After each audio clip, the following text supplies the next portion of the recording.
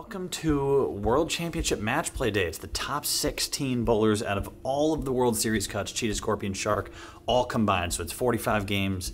I'm currently sitting in like 4th or 5th. We got to pop at the World Championships. 5th with 16 games of round robin match play to go. 30 bonus pins per game.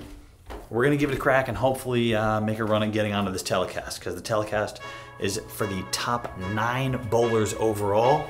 We got some games to bowl and hopefully some strikes to throw.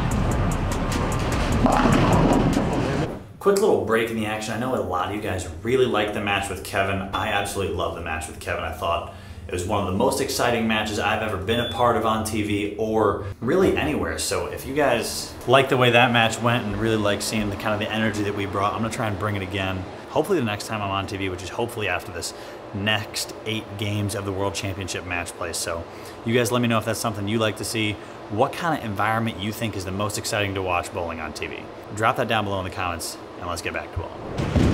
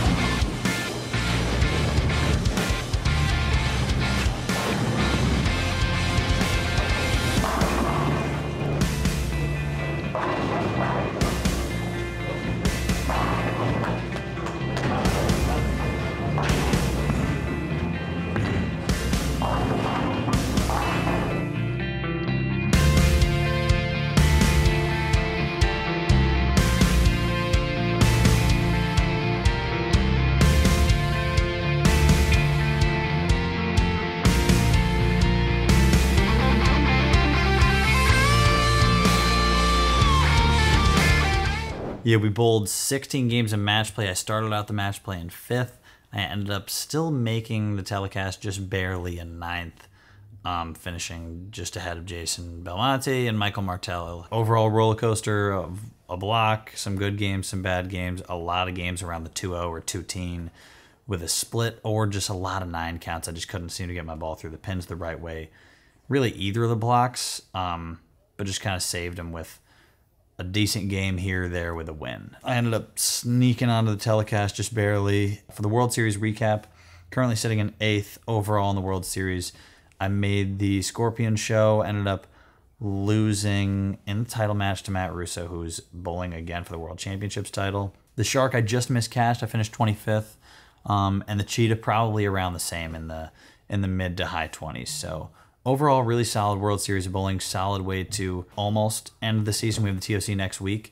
Got some momentum going in there, and hopefully more good bowling to come. And if you guys want, tune in 7 p.m. on Saturday to catch the telecast that I will be bowling for the World Series I guess it's just the World Championships title. Got to run 2 ladders, not just one, but 2 5-man step ladders. And until then, I'll catch you.